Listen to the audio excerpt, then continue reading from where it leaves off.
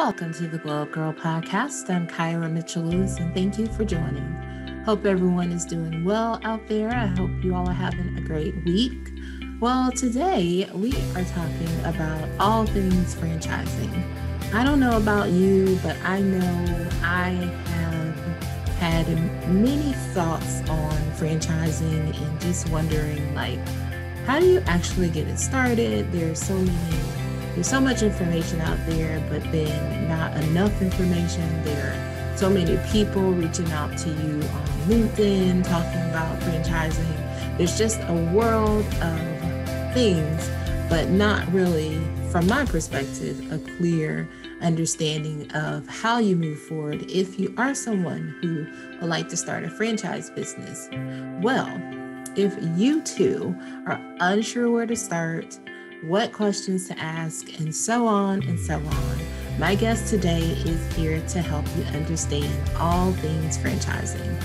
Diane Pleuss is a franchise business consultant who helps women who want to rejoin the workforce after taking some time away to care for children or provide care to a loved one by introducing them to franchising. So stay tuned. I'll be right back with Diane.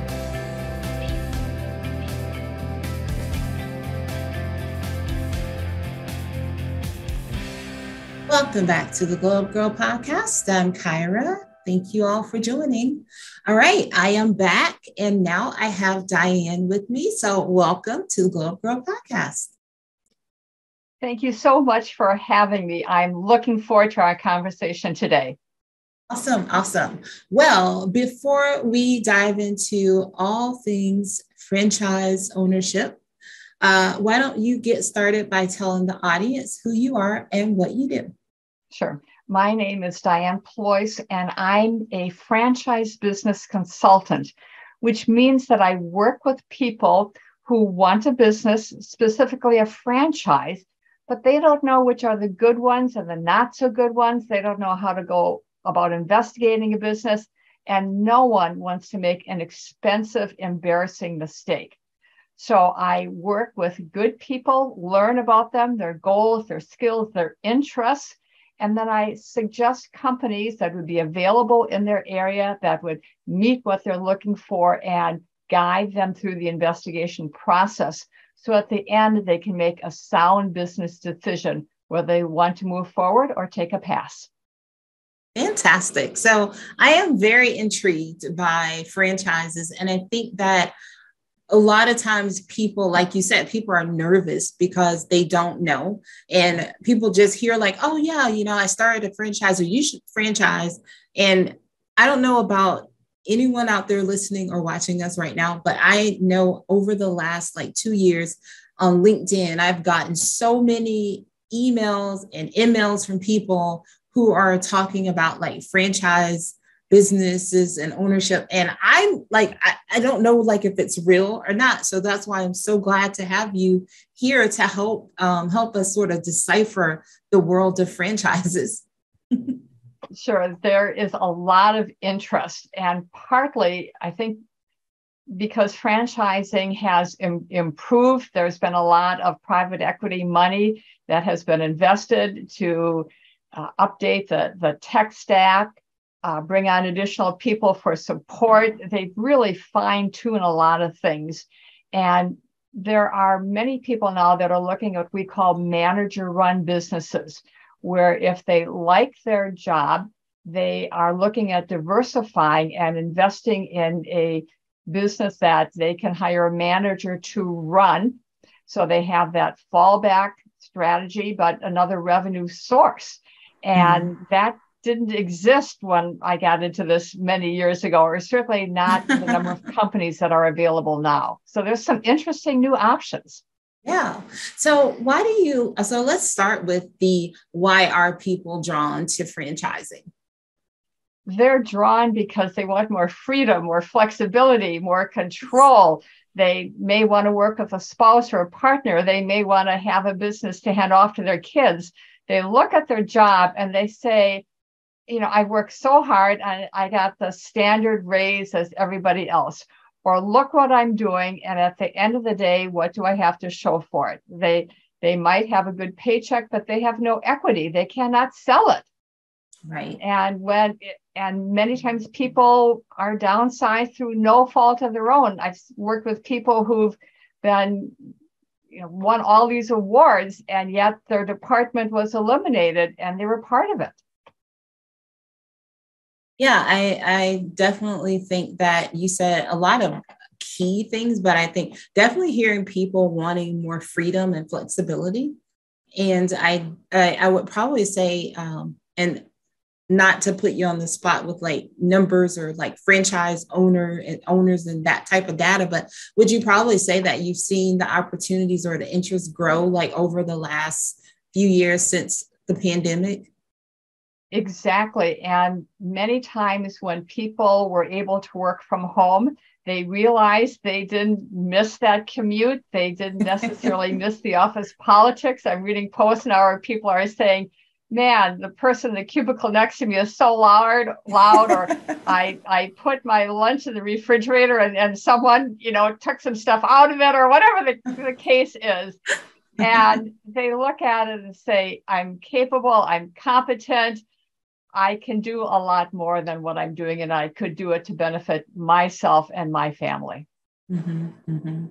So when as we opened with, like the interest in franchising, what do you think, what assumptions, when you talk to people that you work with, what assumptions do people usually come through the door with about franchising? Well, there are several big assumptions. One of them is that it's only fast food and French fries. And there are many, many other options than just fast food. We're aware of that because they've been around for so long, 50 plus years, and they've got the flashing signs by the side of the road.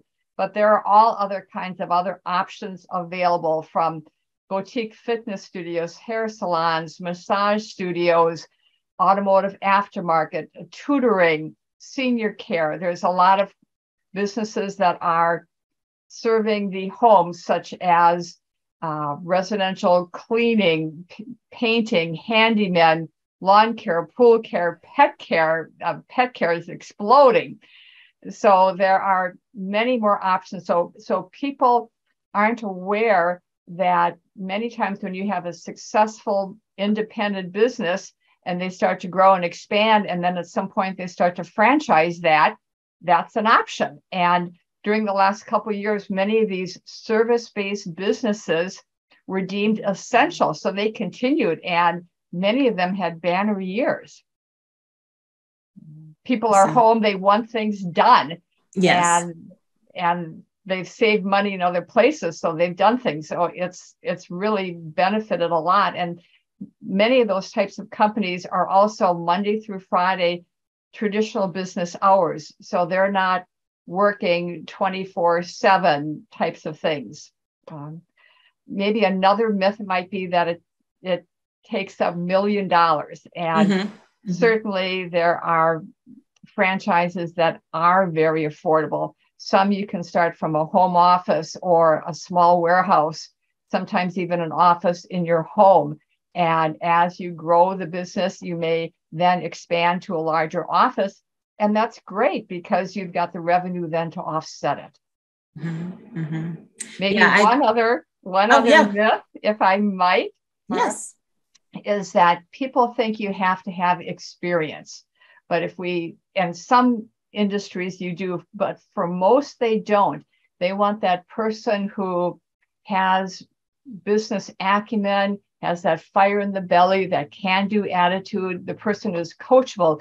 They don't necessarily have to have that technical skill. So for example, a hair salon, most franchisees are business people. They are not technicians. They're never going to get their cosmetology license. They're never going to work behind the counter, but they like the business model and they don't have those skills. So sometimes if we look at other industries, let's say a painting franchise, again, the owner is not going to be the person painting. They're going to be hiring the painters and managing and growing the business. Ideally, a very large business.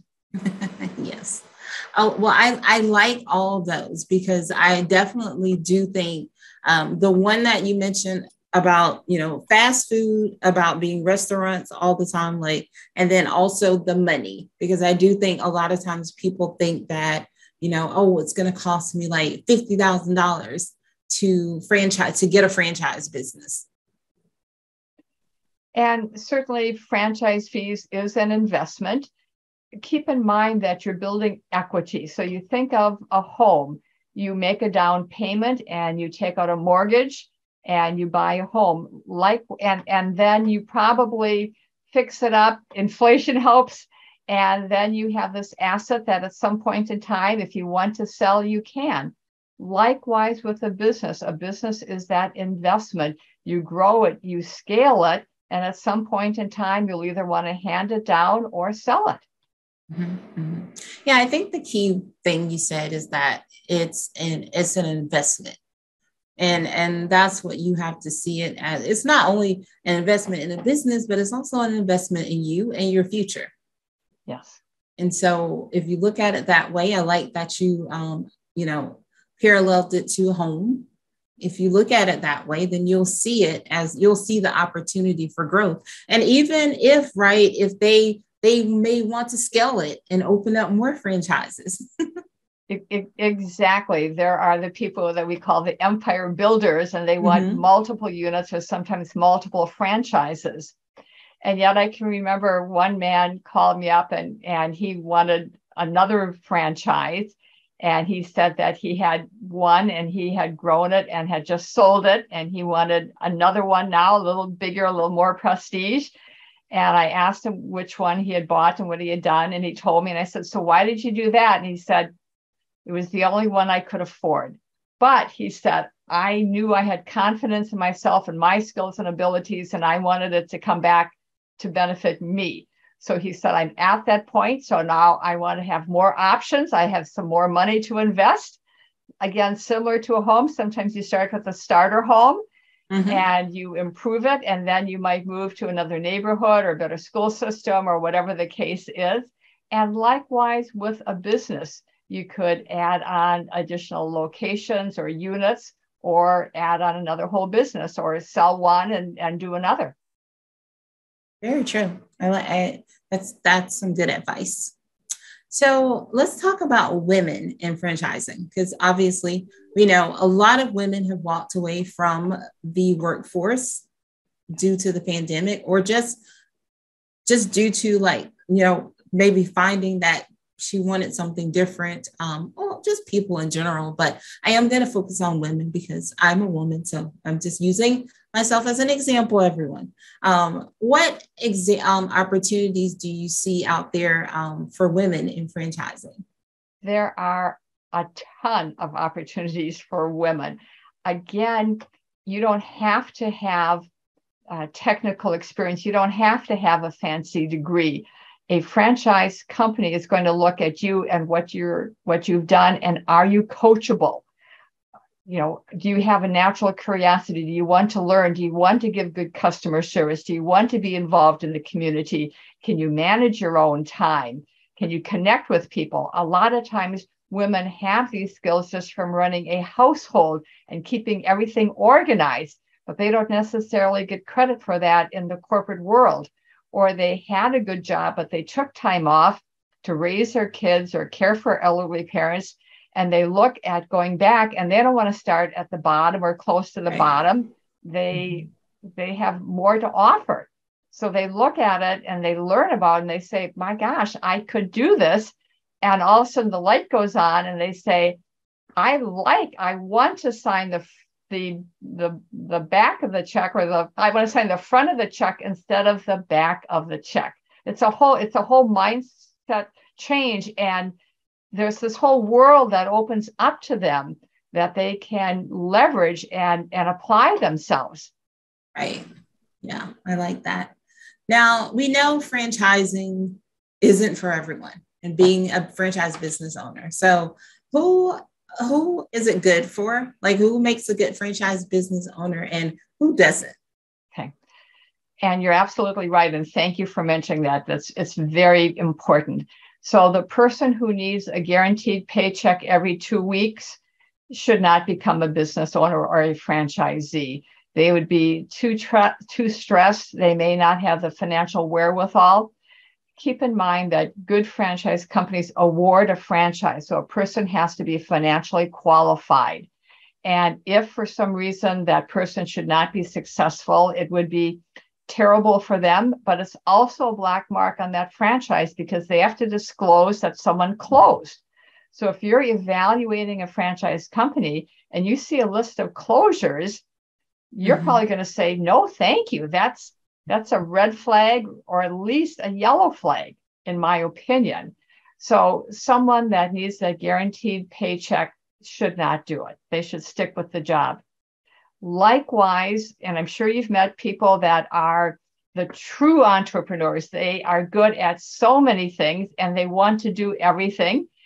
I tend to think of someone like a Lady Gaga. I could not imagine her as a franchisee because she would want to do everything in her own way. You know, she would probably show up to training wearing a meat dress or something crazy like that.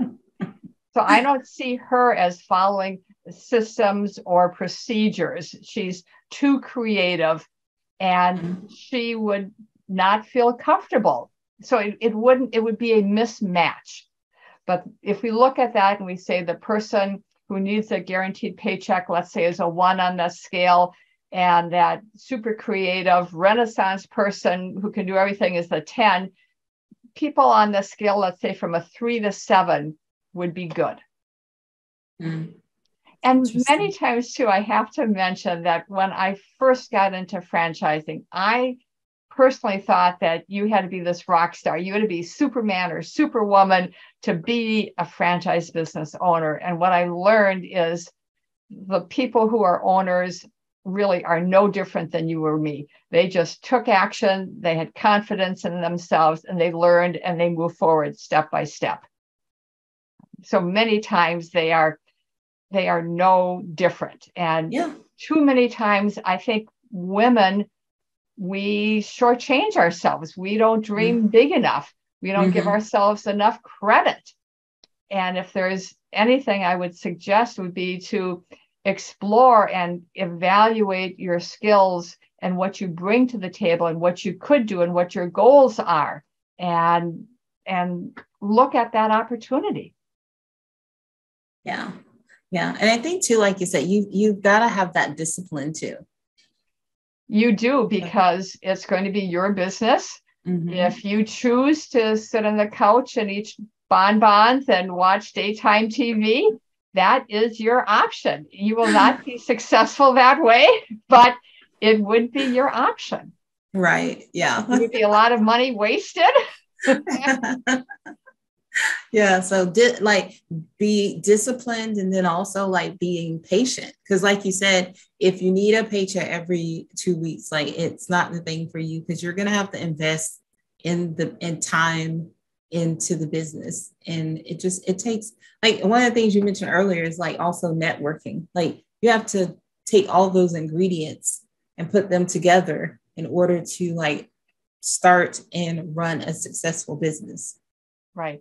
You hear the term ramp up, and a business ramps up. You don't start with day one and be in the black. It takes a while to gain customers, get repeat customers, gain efficiencies, and run a sound business.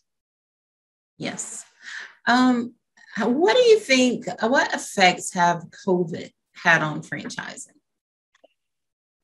It's somewhat of a two-sided coin, if you will. So certainly the restaurant industry has been affected a lot, and businesses that do anything with personal care where they're touching has been affected, because in many states they've been closed for quite a while, or for the restaurants, they may have modified their menu, or if they didn't have a drive-through, they were dramatically affected. Those businesses were in the news a lot, and it was very tough for them. On the flip side, some of the service-based businesses did extraordinarily well, and they don't tout their horn. They don't want to somewhat take advantage of a poor situation. Yeah. But if your water heater breaks, you're probably going to get it fixed, and you're probably going to call someone to help you with it. Or if you're working from home all day and you need some things done, you're probably going to get them done. Or if your children are home and they need some additional tutoring to stay up to grade level, you're probably going to make that investment to do that. Or you look at the number of people that bought pets, and anything pet related, again, has just skyrocketed. So there are industries and businesses that have done well, but they are not shouting from the rooftops and saying, oh, look at us. They're just quietly welcoming more people in and keeping everything going and running successfully. Yeah. And, and now I guess you would say, where we are today in the pandemic, would you say you're starting to see a shift even with some of those businesses, like the ones that are offering like self-care services, or restaurants, like sort of seeing them like turn back to more of a positive side now? Yes, very much so. And partly, and I'm sure you'll agree, is there's been a lot of pent-up demand. Look how many people are going on vacation. Yeah. And even though prices are up, they say we've missed seeing our grandparents, or we miss giving our kids this opportunity. So we're going to do it. So there is a lot of pent-up demand, and people want to make up for lost time. Yeah, for sure. Okay, well, why don't you tell everyone out there how they can work with you? Sure. My website is dianepleuss.com. Probably easiest to contact me via quickchatwithdiane.com to schedule an appointment. I'm on LinkedIn under Diane Pleuss, the franchise fitter. My last name is not only difficult to pronounce, it's also difficult to spell. I will quickly go through it. It's spelled P as in Peter, L-E-U-S-S, Pleuss as in choice voice or Rolls Royce. So that's the easiest way to get in touch with me. My direct phone number is 925-642-9976. Awesome. Oh, I just loved it. And we'll also drop the links into the show notes as well, so you can grab them there. Well, Diane, this has been very informative. Such great information on the world of franchising. Thank you. Thank you for this opportunity. So many people aren't aware of it. So I think part of my role is simply educating people and giving them an additional option. Yes, definitely. I love that there's an option. And also the fact that this is something that an investment you can make in yourself, that you don't have to have the skill. You don't have to be technically trained in something in order to be good at, managing the business. It opens up so many more opportunities. You don't have to have this particular license, or if you do programming, that you are at a certain level or know a certain language. So it opens up many more doors. And if you have some management skills, if you have some soft skills, you have a wide variety of options to choose from. Yes, those soft skills, there's something else, I tell you. Yes, thank goodness. Right. All right. So now we're going to move into 3 things with Diane. I'm going to ask you 3 questions. One is a combo. How do you start and end your day? Okay. I start my day, and I heard this on a podcast. I'm a huge podcast listener, and I thought it was cool, so I embraced it. They said every morning, stand up and give a thumbs up and say, it's going to be a great day. Awesome. So I start my day with that. I read a meditation, and ideally I go for a run in the morning to get the endorphins going and clear my head. I love that combination and have been doing it for many years. Awesome. And how do you end the day? I end the day somewhat exhausted. So my days are usually full. I don't necessarily have a wind down routine. It's usually succumbing because it's late and I have to go to bed. Awesome. All right. Now, second question. If you are a goal setter or an intention setter, what's the one thing you've set for yourself this year? Well, one crazy goal, and I either read this or heard it on a podcast again, and I liked it. I'm in a new age group this year, and the person recommended learning a new sport for every decade. And I like that. Mm-hmm. So I thought, I've been wanting to learn pickleball for a while. So this is my year. I am learning pickleball, and I have been taking lessons. In fact, I had a lesson last night, and I have a long ways to go and find it very humbling and embarrassing. The progress is slow, but I continue on. But you're doing it. That's always great. You should always be learning something. And last, what do you do on a day off? On a day off, I like to relax by going hiking, reading, potentially working in the yard. Nothing special. Possibly getting together with friends, planning future activities, just catching up, catching my breath, doing some of the household chores that need to be done. But just trying to keep on top of things. Awesome. I like that. And before I let you go, would you please give our audience maybe the top 2 to 3 things that you'd like for them to take away from this conversation today? I recommend that people give themselves some more credit for where they are and what they've done. I think too many times we tend to compare ourselves to someone up here when in all truth, we've done a lot and we've accomplished a lot. And give yourself credit for that. Look at opportunities. Work hard. There's an expression that has a little bit of a twist to it, and that is when opportunity knocks, the person who answers it is wearing overalls, meaning they're the person who works hard.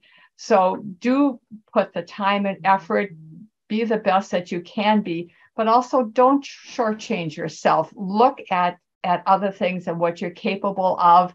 Set some new goals, some new ambitions. Be curious to what is out there. I love nothing better than working with someone and presenting some additional options for them that they didn't know existed, and they can look at that and see, would that work or not? I should also mention, if I might, that I work with people nationally. I've worked with and placed people from New York to Florida, Alaska, Hawaii. Right now I'm working with some people from Uruguay who are simply waiting for their visa to be processed, which is a little unusual.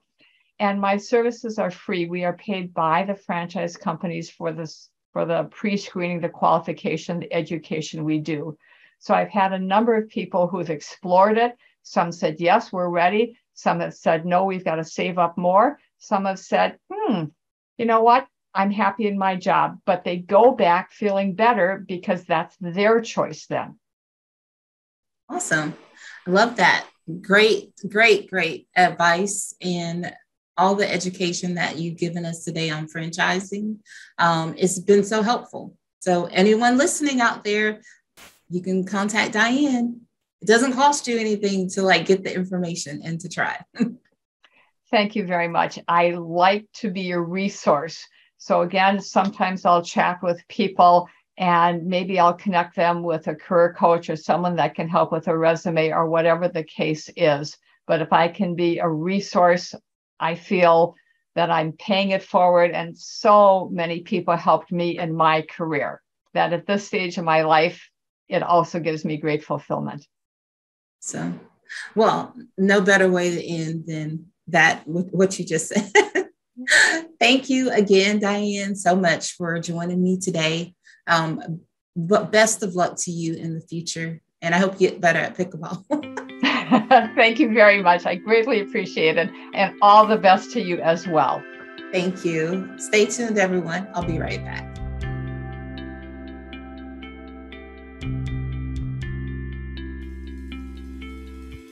Welcome back to the Globe Girl podcast. I'm Kyra.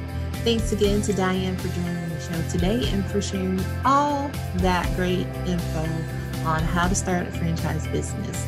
Remember, it is free to get started with her. So if you have any thoughts of wanting to start a business or starting a franchise that we talked about today, be sure to check out her website at dianepleuss.com.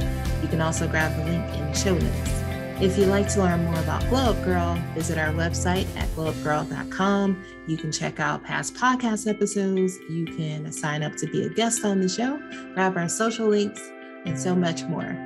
As always, thank you all for joining me today, and I'll see you all next week. Until then, stay focused, fab, and glow up. Take care, everyone.